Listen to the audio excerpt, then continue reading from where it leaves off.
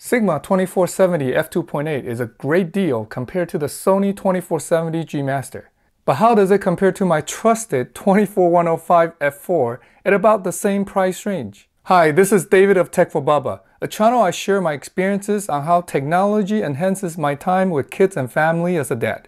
If this is your first time here, welcome. Please consider subscribing.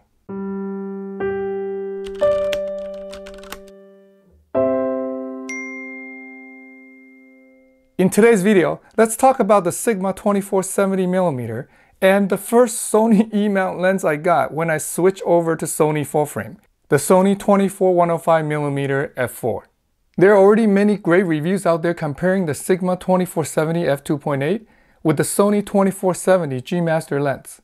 I certainly agree at half the cost and almost the same performance, the Sigma 24-70 is a great bargain compared to the Sony G Master.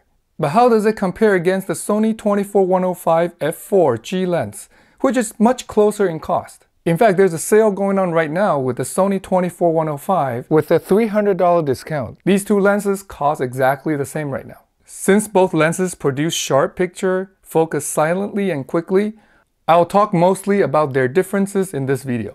Let's start with their size and weight, build quality, and pros and cons of each lens with a summary at the end. Here are the two lenses side by side.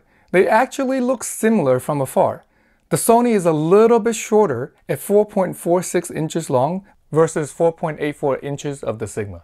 Sony's diameter is also a bit smaller at 3.28 inches versus 3.46 inches. The filter size are also different. Sony uses a 77mm filter, while the Sigma uses a larger 82mm, which is more expensive. While the difference in their sizes is not big, there is quite a difference in weight. Sony 24-105 weighs 23.4 ounces, and the Sigma is much heavier at 29 ounces.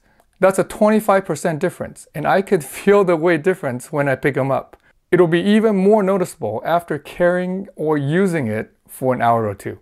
Since the size difference isn't big, the weight difference is mostly due to build quality. Sony 24-105 is very well built already. This lens has gone all over the place with me the last 3 years, and it had held up very well. The Sigma is even better built. It just seemed to have harder plastics and more metal parts. Both lenses have switches and buttons. On the Sony, there are two switches, an auto or manual focus switch, which is very useful, and a switch to turn the lens stabilization on or off. There's also a button that could be customized. Sigma also has a customizable button and two switches. One similar switch for auto or manual focus. The other switch is a zoom lock to lock the zoom in place at 24mm. One thing to note is the lens hood on the Sigma is fancier with a lock button. It has this rubbery surface in between which feels nice but tend to attract more dirt. Aside from the weight and the build quality, the biggest difference between the two lenses are the range and the aperture. The Sony goes from 24mm wide to 105. The Sigma also starts at 24mm, but only goes to 70mm. Here's a photo at 70mm, and here's one at 105mm, taken from the same location. 105mm is quite a bit longer than the 70mm. The Sony 24-105 can get a closer shot of your subject for sure. Now, if you have a high megapixel camera like the Sony a7R III, or even better, the Sony a7R IV, you have a lot of pixels to sacrifice by using the Super 35 mode or cropping in during post to zoom in more. Of course, using these same methods with the Sony 24-105 will get you even more reach than 105mm. So the Sony 24-105 still wins here. The other big difference is the aperture. Sony 24-105 has a constant aperture of f4, and Sigma is constant at f2.8. With camera sensors getting better and better low light, high ISO performance, f4 goes a long way nowadays. I usually pair my Sony 24-105 with the f1.8 prime lens for low light anyway. However, f2.8 is always more flexible than f4. Another advantage of the brighter f2.8 Sigma is the bokeh is much better than the Sony. Here's a picture at f4 with the Sony 24-105 at 70mm compared to the Sigma at 70mm f2.8. The bokeh is much better on the Sigma as expected. The leave-in focus just pops much more since the separation between it and the blurry background is more pronounced. The blurriness is also smoother and more pleasing. Now I could try to get more bokeh with the Sony by taking a big step back and zoom to 105mm at f4.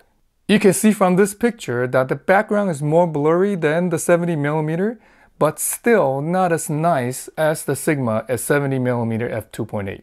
Hence, Sigma wins big here. This is where many of us may part ways, since we all have different styles and therefore different needs with our lenses. In a perfect world, perhaps we'd have the Sony 24-105 for landscape and travel, and the Sigma 24-70 for portraits. Let me know in the comment section below which one you prefer, lighter and longer zoom or better bokeh. Of course, it also depends on what other lenses we already have. I've compared my trusted Sony 24-105 with the Tamron 28-75 and the new Tamron 28-200. I'll link those videos here and below in the descriptions if you're interested in my thought process there. With the Tamron 28-75, I decided to keep the Sony 24-105 and return the Tamron 28-75. It was a much harder call with the new Tamron 28-200.